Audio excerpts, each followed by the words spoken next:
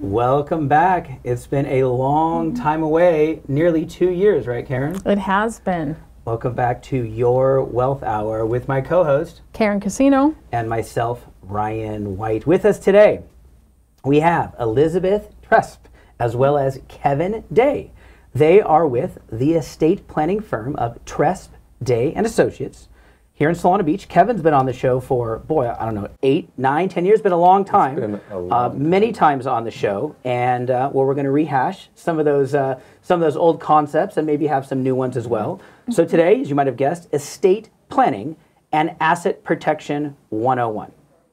So starting off very quickly, why is it people need estate planning? Very general question. Like, that's the softball I'm going to toss up to you. Okay. There are a lot of reasons why people need an estate plan. And before you sit down with a planner to talk about it, you want to establish what your goals are. And your goals are varied depending on your personal circumstance. So one of them could be succession planning, right? If you have a business, who's going to run it when you pass away? Where do you want it to go? Special needs children. That's a big consideration that you want to plan for later in life. Also, protecting what you've built, right? A lot of people have causes and charities that they want to support when they pass away, and this is the way that you can do that. As well as just avoiding probate. So probate is, most people have heard of probate. It's expensive, and it's time consuming. So before you sit down and think about what works for you, you want to sit there and think about your life and your circumstances so that you have a focus to accomplish those goals through your planning. Well, tell us a little bit about how terrible probate is. 'Cause I don't think the general population knows really what that means. So I like probates. I handle probates, Okay. but it's definitely not to the benefit. You want to avoid it if you can. Okay. Probate is a process here in California where it's all governed through the courts. And if you don't have an entity established to transfer your assets outside of probate, then you'll be subject to it. And that is a collective total of assets of up to $166,000. And people that own real property here in California, you're over that. Also, probate, the filings in the court are the public can access them. So it's your information and sometimes intimate pieces of your life that people can just it's very public. And oftentimes, I don't know about you, but no thank you. I would prefer to not have that. It's a roadmap. There was a criminal group that it took them 3 years to hunt them down because the will, which does not avoid probate. A lot of people think, oh, I have a will, so I'm fine. No, will still goes through probate. And it was a roadmap because it said, oh, your mother's wedding ring and your great aunt's brooch is in the sock in the brown shoes, and the silver coin collection is up on the shelf in the den, and people would go to the public record while everybody's just calling the family to get them in, and they would clear it out. And then everybody is in the house pawing through things and destroying any evidence, and that's how they were doing. They were just going to court, looking at wills, seeing where things were, and robbing the place. Oh, wow. Yeah, that's exactly right. So public. It comes out to public. And you touched on this, but I think it's worth reiterating. Tell me again the monetary amount wherein which, if you are over, you are subject to probate if you do not have an estate plan.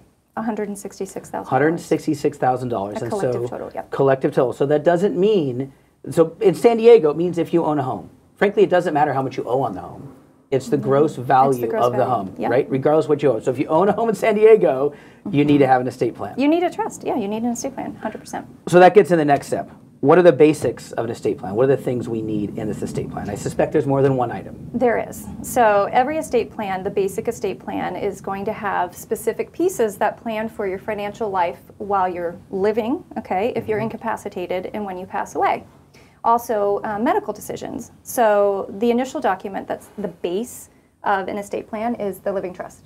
And generally it's going to be a revocable living trust, which means you can change it during your life, right, as your life circumstances change. It's going to hold properties that have a deed or a title, right? You transfer them in there. That's called funding the trust. And in that document, you'll have successor trustees that you've chosen, people you trust, to manage the financial assets that are in there when you can't, or when you pass away, or for the benefit of your children, however you're choosing to do that. You have a pour-over will, which is a document that takes all of your personal property and pours it into the trust. This is the jewelry that Kevin was just talking about, and cars and accounts that you didn't title into the trust. You want to have a durable power of attorney. This is an important one. So a durable power of attorney, it's called durable because it survives your incapacity, right? And no one wants to think about that circumstance, but in this day and age, people are living a lot longer. And oftentimes there are cognitive difficulties that arise, right? Which often make an elderly person susceptible to financial elder abuse. You want to have people that you trust in this document, agents that you've chosen, that you're comfortable with, to do things for you when you can't. And you don't know when you're going to be incapacitated. I mean, unfortunately, car accidents, surgeries, all these things happen. And you want to take control of that so that you can be confident that you're going to be taken care of in those circumstances. And then advanced healthcare directive, medical decisions, agent. Oftentimes our clients will laugh and say, okay, well, I'm not giving it to them because they'll, yeah. But people that you trust that have the philosophical ideals that you do and understand what you want to happen. A general assignment, which is very important and often forgotten. And it's what is used if you pass away and something was not funded into your trust. Okay? Okay. And that happens. So if you go to refinance your home, the bank makes you take it out. And so this is the probate code in the state of California allows a trustee or a beneficiary to request the court to retroactively confirm an asset as a trust asset. And one of the things that it looks at is, the court looks for, is a general assignment, which is saying you're intending all of your property to be a trust asset, and then also a detailed schedule of assets at the end of your trust. And a certificate of trust, which is a short form that lets institutions or whoever you're trying to do business with know that you have the right to do business as trustee. One of the things you mentioned that's important, I know, in today's world is it's not just when people die, and you did say this, but it's important to say it again. It's if they become incapacitated, because that's more likely to happen nowadays, right? Is that if they just aren't able to run things, what is going to happen if they can't run things? Who's going to run things? What's going to happen? Yeah, and you what forget. do they want done? What about taxes? Who's going to pay your taxes? Who's going to pay your insurance? Who's going to keep up with your insurance? Who's going to do all of those things? Your financial world that's outside of a trust. There's a lot going on there that you need to consider and be prepared for. And so these documents they're really critical, and oftentimes people don't want to sit and think about these types of things, and that's understandable. But once you do, you really have taken a proactive step in protecting yourself and your family. It needs to be done. Well, so I've always thought there was 4 things you needed, but I think you might have gone 5 or 6. What are the documents? Tell me again the documents you need. Okay. What makes a basic one? Living trust. Yep. Pour-over will. Okay. Durable power of attorney. Healthcare directive. Advanced healthcare directive. Yep. Those are the 4 I've always thought, but I think you had 2 more. I do a lot of Hegstad petitions, which is what it's called when something wasn't funded into the trust. Okay. It's essentially It's like we meant to put it in the trust. Obviously, our intent was there. Right. Okay. It saves a lot of money and a lot of time. Okay. So you want to make sure that your documents are drafted in a way that that's accessible to your trustees or your beneficiary. And the certification of trust. So 6. Yeah. Yeah. Okay. Got it. That's a basic estate plan. Yes. Okay. Now, going off topic, script here just a little bit. Now, I remember, I'm not going to talk about the Chargers or anything like that. I remember a few years back, the plan was always to get as much assets essentially out of the trust because of taxation purposes. Now, the exemption, I suppose, for the cap on the death tax, I guess is what we call it, has changed here recently. And what did that change up to now? Are you talking about estate tax? Estate tax. Okay, Death tax, yes. so the estate tax, the federal estate tax exemption is very high right now. It's over 11 million per person. But that is set to sunset, right? When is that sunset? 2025. 2025. And it's anticipated that it's going to come down much, much lower to an amount that will be significantly different than what it is currently, which also means that we have a great deal of disclaimer trusts out there, and those are great, right? But also, you might be thinking about things differently. With an exemption amount so high and portability between spouses, you're talking about 22 million, right? Right. So that's a large number. Large number. When that comes down, that affects planning. It makes it it makes it very interesting for us, but also critical for people to revisit their estate plan. As oftentimes trusts, I mean, they're long. They have a lot of language in there that's in there because of litigation that has happened over the years. And often people, they're not going to sit and read a 60-page document or 40-page document, 30-page, whatever it is. And you don't remember what you have. Sometimes people don't even remember what trustees they chose. Sometimes there's a child left out. Sometimes there's a child. Got it. Or maybe an ex-spouse left in. Yeah. I mean, generally in a... Horrible outcomes. Horrible outcomes. Well, that's a good segue. What are some of the examples? What are examples of some of the bad things that can happen if people don't plan ahead? And you mentioned a few already, but I'm sure you've run into lots of situations. And so scare them out there with all the terrible things that can happen. I don't want to be a fearmonger, but yeah. So there are many things that can go wrong. So, and I'm going to start with just simple things. So when you have a will, and you can either do specific gifts to your beneficiaries, right? Okay. So I want so-and-so to have my guitar collection or the painting that they admired over a period of years. You can also do something called a letter of instruction. If you don't have any of that, and depending on your family dynamic and how your children, if you have children, or family members handle themselves, the personal property often is one of the most litigated issues. So I've been in mediation before for 12 hours over personal property, and not high value personal property, very sentimental. And it's interesting because so many clients say, no one wants my stuff. No one wants anything that's in my house. No, that's not, you wait, because they're going to be willing to fight for it because mom promised you the moonstone ring, or you were supposed to get the grand piano or the family piano or the coin collection. I mean, it's a variety. People have so many different things. So that is a very litigated area. Having, I want so-and-so to get this. Just even a letter of instruction. This is who I want these things to go to is incredibly helpful. When you don't have an estate plan and you're in probate, we've had probates last 6 years. Probate, when people when things are litigated, when there is an opportunity to object in court and there are issues there are hearings that need to be had, your estate can be held up for a very long time. I mean, generally it's 10 months to 2 years, but still that's a long time, right? The fighting and family dynamics really are the biggest things. We come across deeds that are drafted, suspicious deeds that are drafted by a neighbor. You know what I mean? It's just there's different things that happen. Yep. There are different things that happen.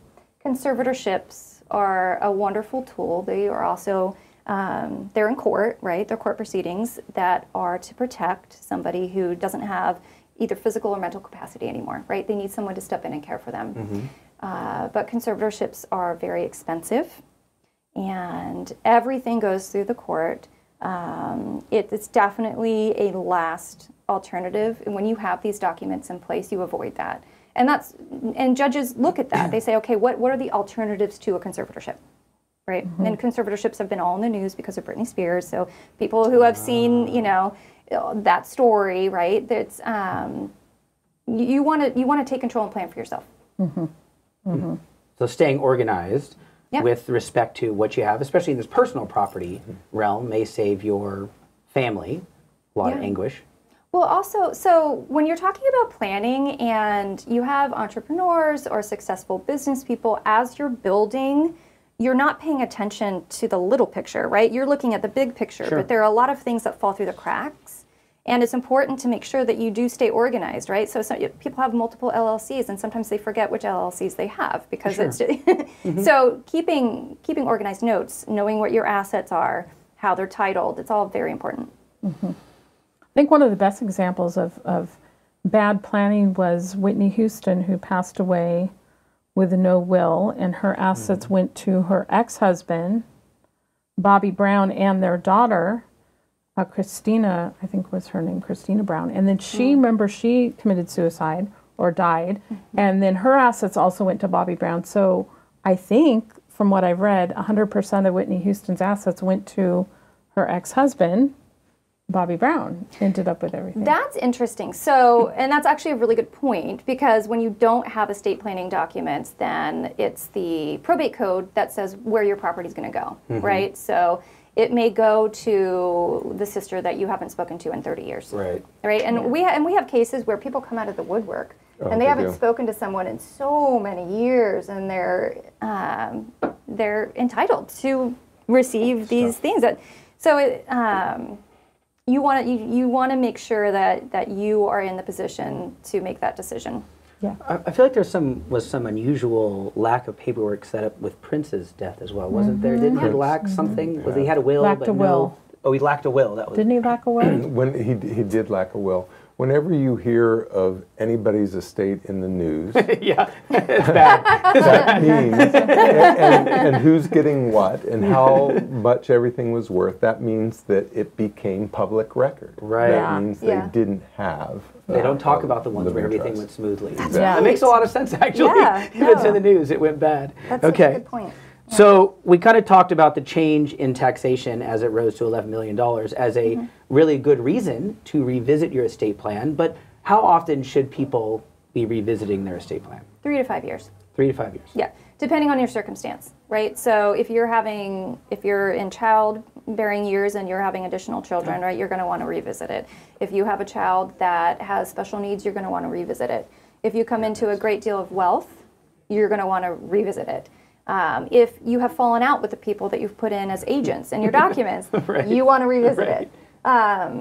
So 3 to 5 years is generally what we say. I mean, it's something that you want to make sure that you do, and if something changes, obviously look at it at that point in time. But just as a safety thing, 3 to 5 years. Great. So now we're going to change the subject, and we're going to talk to Kevin Day about asset protection. I find this subject very interesting, and I'm a CPA, and you'd think I would know a lot of what you're going to talk about, and I actually don't think I did until we had you on the show a We couple started times. talking, So right. yes, Yeah, it's not a well-trodden path for lawyers even. So what is meant by asset protection? What does that mean? Well, a typical lawyer, if you ask a real estate lawyer, corporate lawyer, an estate planning lawyer for lawsuit protection, they're going to say, oh, how many assets do you have? And you need a bunch of LLCs. And that's the end of story. That does protect whatever's in that LLC from other things. So it protects your home from this business, for instance. But that still means you're losing something. And there's just so much more that can be done, and that's what our firm specializes in. So what happens, or what do you do to set up an asset protection plan?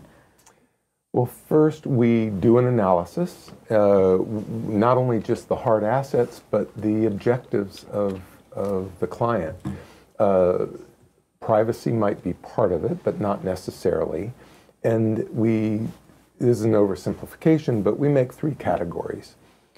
Zero liability assets like cash and portfolio, high liability assets like where you have employees or you have tenants, and then there's things in between. And real estate's a great example of that because it's high value, but it also has tenants and things that can go wrong on the property that are outside of your control. So we want to treat those 3 categories in different ways. And we certainly want to get the cash and portfolio away from the human, away from the client. certain things need to be in the client's names, but we have other strategies to protect assets that have to remain in the client's names. So we talked to Elizabeth about the things that can go wrong. If you don't have an asset plan, and I already know the answer to this because I've seen it go wrong with a lot of people, is if you don't have asset protection, what are some of the things that can go wrong? I know there can be, just something simple like an employee sues you or trips at your rental property and sues you for $25 million, and you've got insurance and you've got an LLC, but it flows over. So what are some of the things if you don't do asset protection that you can? Unfortunately, our society has geared the situation up that we are the most litigious society in the world. We have something like 95% of the world's lawsuits. We have contingency fee attorneys, which means that people can go to an attorney and become a partner with them to sue. And our clients, the overwhelming majority, come and say, my spouse is talking me into this lawsuit protection plan, or my lawyers and CPAs are talking me into this, but I'm a good guy or a good gal, and I'm going to do the right thing, and I'm not going to do anything wrong. And our legal system doesn't care whether you've done something wrong. You would think that should be a bigger component. But the law has a couple of ways to tick things off and make you responsible. And there is, even within the court system, an expectation that, you have wealth and this person was harmed in some way, so you're not going to be as harmed as much if we take a little bit of your estate and give it to this person that didn't have much wealth and happened to be harmed because of one of your employees or because of one of your properties. And you just you've worked really hard for these things. We're not going to tell somebody to do away with insurance, but when you're getting verdicts, for somebody that, got harmed and had hospital, expenses, and they're getting a $7 million judgment, when the harm doesn't by any reasonable standard look like it matched that, and you only have insurance for $3 million, you're going to be losing your rental that they got harmed at. Or you might, if they can pierce the corporate veil, they're taking your home and your savings. So we have legal ways that people can avail themselves to give more protection than just having an LLC wrapping a real estate investment away from your home. Protection from being attractive, right? An attractive target is essentially what we're talking about, because we, like Kevin said, we have a very litigious society. And when you are a plaintiff's attorney and you're trying to evaluate a case and whether you're going to take it, if you're taking it on contingency, you need to make sure that the pot is big enough so that there's a benefit to you, right? You get paid. Right. And so in these Business partner. circumstances, and we all know that there are lots of lawsuits that should never happen, but you still have to defend yourself, right? You still have to pay attorneys. You have to go through that whole process. That's really what we're talking about here, is just being an attractive target when you could take steps to not be, right? So if I could be a less attractive target, perhaps less people would be focused on attempting to take stuff from you. Exactly. And why wouldn't you do that? We work hard. Everybody works hard. Why would you just, you should definitely look at it. Yeah. Privacy is not lawsuit protection per se, but lowering the profile. And we have ball players and actors that have reasons to not have their name in the public record. But just a plain Jane or plain Joe that has some real estate or has businesses and have several might want to lower their profile for that very reason, that if somebody is thinking of somebody as a lawsuit target, that they don't see everything that you own, and therefore we're narrowing the scope of what they think that they can get from you. And what I guess a foundational concept that the viewers would like to learn about is in litigation, after it starts, it has very little to do with the real harm. It has to do with how much the plaintiff's lawyer is saying, you're going to be devastated, we're going to take your home, we're going to take all your savings if you don't give us another $2 million. And if it looks like you have $2 million to give, they're going to keep on pushing. There's no incentive for them to settle early. We give them incentive not to sue at all, or if they do sue, they don't have a high expectation. Because there's so many people that don't do this and are much better targets, right? So when they see this level of protection, they kind of go, oh, well, I'm not going to take that contingency fee case, or because there's 10 other ones that are much easier. Precisely. Right. So that's a first level of protection for your client. Correct. So you mentioned the privacy planning, and I know some high profile people do that. What is privacy planning? Privacy planning is really going through how you look in the public record. 8 years ago, 9 years ago, you had to hire a private investigator and spend a lot of money. Now you can just get online and you can find out where people lived since they were, 7, and who the neighbors were, and find everything about them. So part of a planning area, a lot of people come to us not for lawsuit protection planning, but just lowering their profile in the public record. On the lawsuit protection side, it's not lawsuit proofing, but it goes a long way to the strategy that you mentioned of disincentivizing you as a target. Mm-hmm. So what do you do to lower there? I'm just curious what that means. Yes. I'm curious about that. Yeah. I'm a forensic accountant, so we do a Yes. lot of research about people online, and there's tons of information. So Yeah. what is it you do so we can't find that information? There's a couple of ways, and we're trust lawyers. We deal with corporations and we form companies all over the country, all over the world. But trusts are amazing animals because they are a separate legal person from you, the human. And one of the things in lawsuit protection is it really boils down to ownership. If you technically own something, then the plaintiff can take it. And so an irrevocable trust is a separate owner from you, where a corporation is a separate owner from you, but it has to have an owner, and that's usually going to be you. Or it's going to be an LLC and then you, or a corp, and then you. And if somebody sues you, not the underlying real estate, then they come down the chain. It doesn't matter how many companies are there. They get the first one, they get the whole chain of ownership. Trusts are a totally different being and are out there as a separate owner to the point where you have legal deniability under penalty of perjury.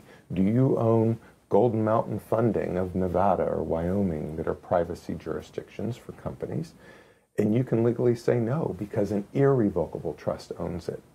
And then, as I just mentioned, corporations in the right jurisdiction can have privacy associated with it.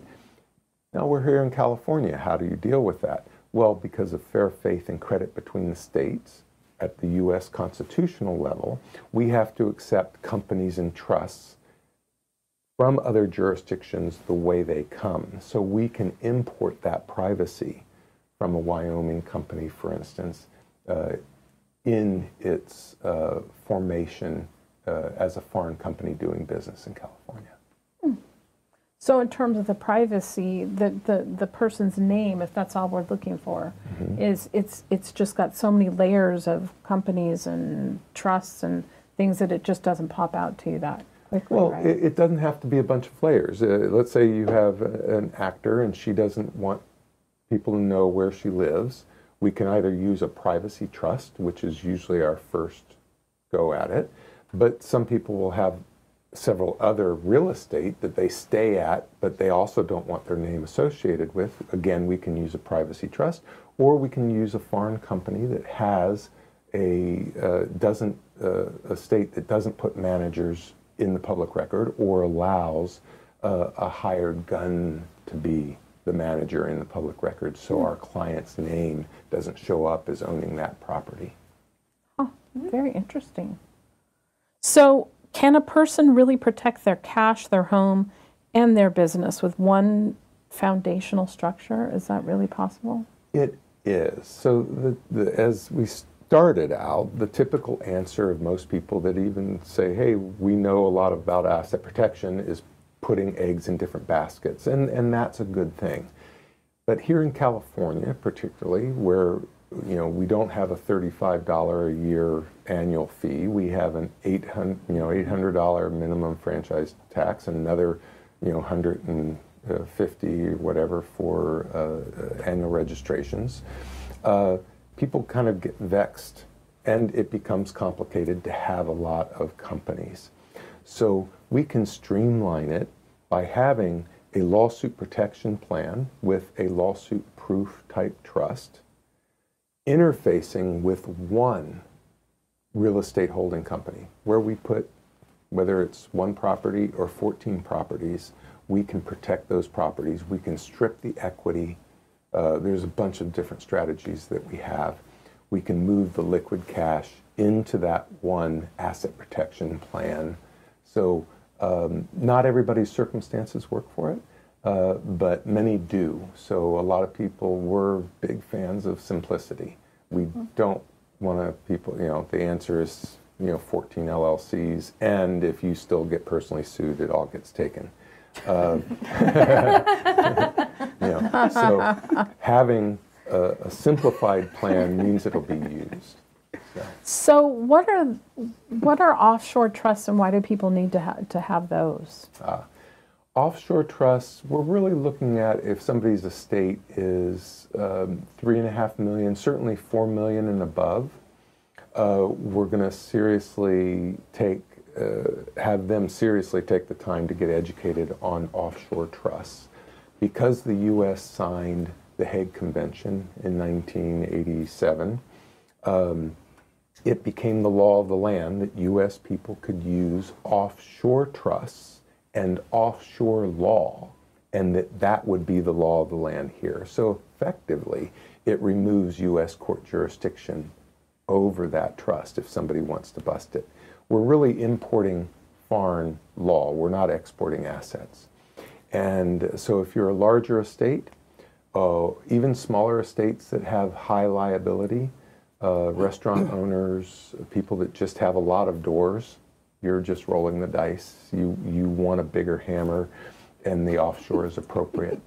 If you're, all you have is a home and a coffee cart, you can't buy enough insurance for one bad E. coli event at your little coffee cart. But offshore is too expensive. We have domestic versions that will work for the small entrepreneur. So that was my next question, is why would you need a domestic asset protection trust?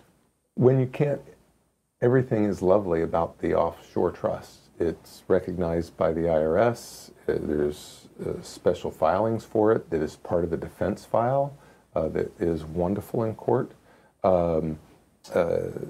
It removes U.S. court jurisdiction, but they're expensive.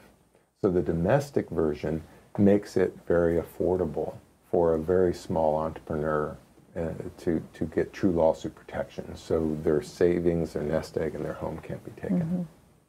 It sounds so complicated. So I'm guessing every person's very different depending upon what holdings they have. And I'm guessing that probably the best advice as we close out your portion of it is to sit down and talk with you and have an initial meeting and say, this is what I have, here's what I want to accomplish. And you're going to raise things that probably we don't even think about in terms of potential liabilities. You definitely don't want to wait till it's too late. And that's something that we see, right? I mean, when you are coming to an asset protection attorney, right? You're coming obviously because you're aware of a potential issue. You understand that you have potential liability or that you are a little bit too financially vulnerable. So take the step. I mean, people come to us when it is too late. Sometimes it is. And people think asset protection, I'm getting sued, and there's certain things that we can do in certain circumstances, but just be proactive. That would be my biggest advice. Mm-hmm. Well, thank you both, Elizabeth Tresp, Kevin Day, with Tresp, Day and Associates here in Solana Beach. Look them up. Boy, Karen, it's good to be back. Yes. Thank Our first guest back. We're we got through it. We're glad that you're back, and we're glad that we were invited for your first That's show. right, the guinea pig. Happy to be here. Thank you. Thank you. Till next time.